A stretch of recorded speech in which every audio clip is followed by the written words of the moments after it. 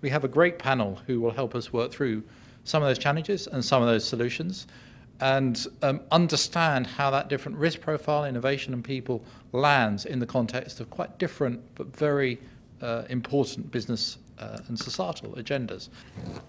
Erika, Prem and Lisa, we will go in that order. So starting with Erika, now the CEO of Cornerstone Capital, previously the Managing Director and Head of Global Sector Research at UBS Investment Bank. So Erika, you're all about data, analytics, value drivers. Pick it up from Greg. You talked about the extent to which data and massive amounts of information can become insight, right? 60,000 listed companies in the world, 1,000 of them represent something like 7.8% of all the jobs in the OECD. That same 1,000 companies represent something like 80% of the revenues in the entire OECD. That level of economic concentration is unprecedented, along with big data, along with social media. I'll tell you a few other things that are unprecedented.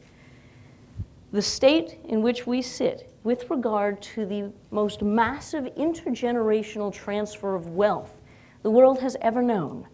Tens of trillions of dollars will transfer hands in the investment world to a class of investors, a younger demographic, a more conscious demographic, a group of serious, pragmatic investors that absolutely demand competitive investment returns, while at the same time look for societal impact. Impact investors. Investors who know, like I do, that over the long run, there is no dichotomy between a long-term corporate profitability and an impact on societal need. The fact that we are getting to a place where there is beginning to be enough data, quality data, assured data, regarding environmental, social, and governance performance at the corporate level. Okay, we're starting to get the data, the good data, the valuable data. We're starting to get some standards. Standards by which we can measure things, we can benchmark things, we can start to see, is there momentum, is there improvement? Are we becoming a better generation of leaders that understand how to be transparent and how to facilitate collaboration? Because we talked about complexity. Greg talks about complexity, unprecedented.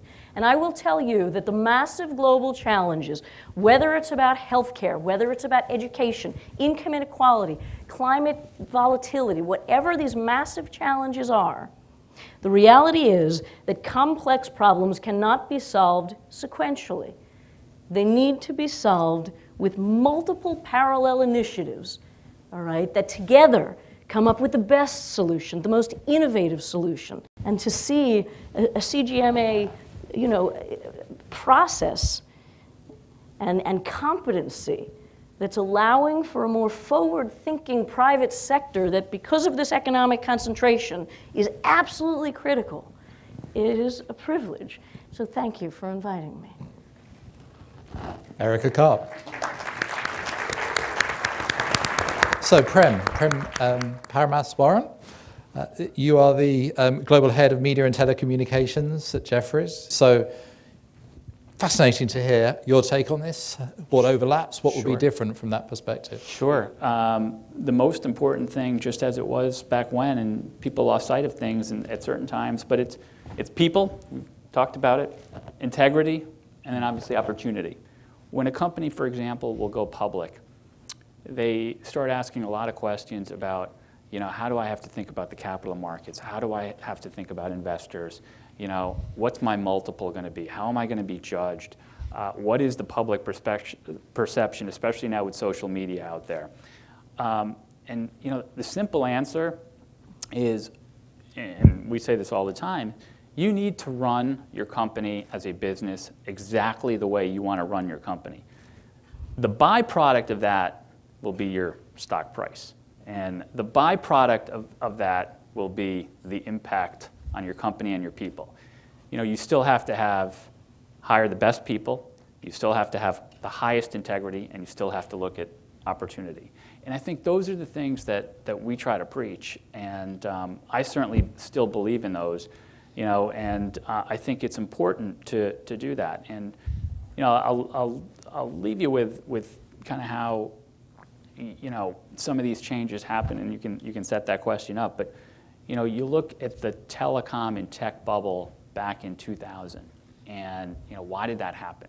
And we're actually, then we go into a debt bubble in 2007, and we're actually in an interesting time right now. But that happened because you had a lot of people just believing the hype. And what I mean by that is, it companies that had 10-year business plans, they had 10-year models that had 25% CAGRs. They had a 25% CAGR on a 10-year business model has only been achieved by 3 companies in the world ever. Interesting. Dell, Microsoft, and Intel. Now, can it be achieved? Yes. But you literally had hundreds of companies that had these plans. You had CapEx as a % of revenue in these plans that were literally in single digits, low single digits, less than 5%. Maintenance CapEx for most average industrial companies, somewhere between 10 and 14%. So you knew these plans were going to be busted, but no one wanted to believe it at the time. It was very interesting. Now there's a lot more scrutiny, right? And I think that's good. Having said that, I do think there's still a fair amount of companies and CEOs and CFOs, quite frankly, that focus on managing to Wall Street or public perception rather than focusing on their business itself. With that, I think, again, I'm going to finish with it because I liked what Greg said. People, opportunity, integrity. Thanks, Prem, and thanks for putting integrity into the conversation and that sense of, and I think Greg expressed this really well, business leaders who have a strong sense of what their business is about, what is core to their business, what isn't core to their business, and how to build value for the long term as a result of that. Fascinating. And also leads us to Lisa Westlake, Senior Vice President, Chief Human Resources Officer of Moody's, in a role that has that analytics, has that innovation, and certainly has that people agenda at its heart. In terms of Moody's, if you think about it, that's what we do. We're in the business of helping investors manage credit risk. And we do that in a variety of ways. Most people know us for our rating agency, provides 2/3 of our revenues. And then we have a growing part of our business, which is an analytics business. But in order to be really good at risk assessment, we have to continually innovate. We've spent several years reinvigorating our employment brand, which I would say has really grown to become Moody's operating brand overall. So we built our employment brand from the bottom up, asking our employees what made it special to work at Moody's and why do they keep coming to work every day. And at the end of the day, our tagline is, our views matter, so will yours. And we thought that would be compelling to attract people to the company. But we use it also to continue to engage and challenge the people who work at Moody's day in and day out. And when I talk to new hires in particular, I say this isn't just a slogan. We really fully believe this and mean this. And so the fact that your views matter mean that you have an obligation to have a point of view and to voice it, whether it's in agreement or disagreement with what the current conversation is. Because we need to get to the best opinions and the best decisions at the end of the day. And that's the only way we can do it, is if we drive it day in and day out with the people who work at the company.